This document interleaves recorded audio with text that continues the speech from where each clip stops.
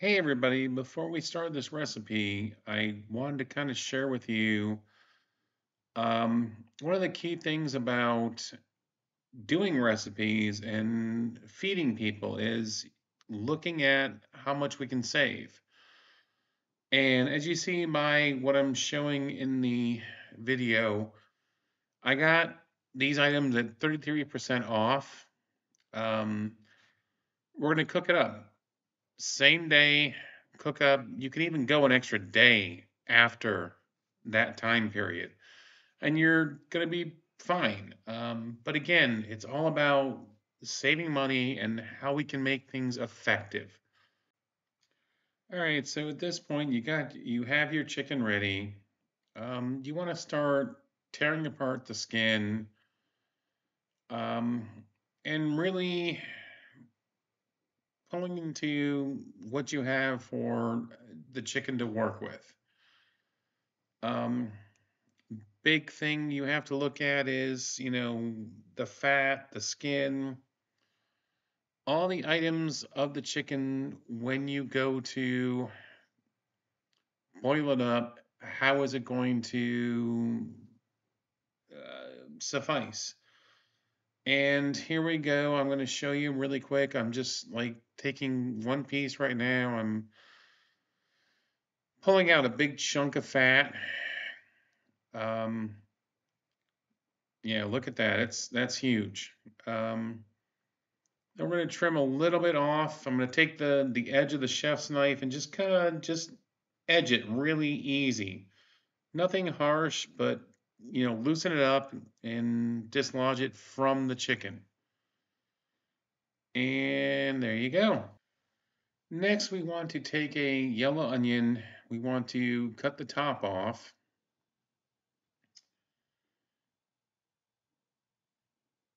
And then we want to slice it in half. And your next step is to peel the skin off, which can be a little difficult. Sometimes you just can't get right into that skin like you want to, but little patience, little trial, and you'll get it. Um, and then you're going to want to make sure you start to chop the onion. And this takes a little time, little practice. Um, I'm definitely not a 100% expert, and unfortunately, you can't see the cutting technique on this video, and I do apologize for that. But just let your knuckles do the work, and I will do a video on cutting to add to this. So just bear with us. You basically want to end up with a small dice. And again, like I said, I will have other videos that will show you how to do this, working on that problem. But even if you can't get this one right, it doesn't really matter because it's going to get strained out at the end. The onion is more for the taste and the flavor. Next, you want to take the chicken fat, the skins, everything that we've scrapped and put aside, put it in a saucepan on a medium high to high heat, and you want to start letting it cook, sizzle, do its little thing. And you want to add the onions that we talked about earlier. And then you want to add enough water to cover everything. And you want to, before you do the water, I suggest just mix everything around. Stir it up. You're going to see it start cooking.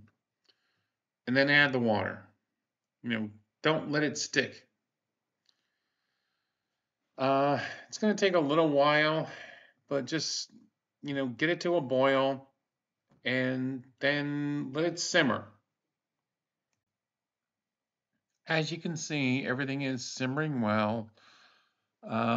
This is what we're trying to do is reduce everything down and reduce the water, get it off. Um, you can increase the heat, but unfortunately, you're going to burn it. And you don't want a burned grease or oil. So it just takes time. It's about a half an hour, give or take, depending upon how much you have. This is actually a great way to use up the scraps and the waste. The oil is a wonderful thing to cook in. Can be done with a lot of other recipes, and we'll include those. So in this image, you can see it's actually started to reduce. It looks like there's not enough liquid, but there really is. And you can also notice that the color has changed. It's no longer clear, it's starting to turn yellow, which means the water is evaporating and you're getting the fat now. Very important. If you look at this example, you can see we've got the heat turned up a little bit. There's some browning going on. The skins have let go of the fat juices now, and here's where you have to keep stirring and stirring and make sure you do stir. But it's turning a golden brown, and we are ready to strain this. Okay, so I've got a cheesecloth set up on the strainer.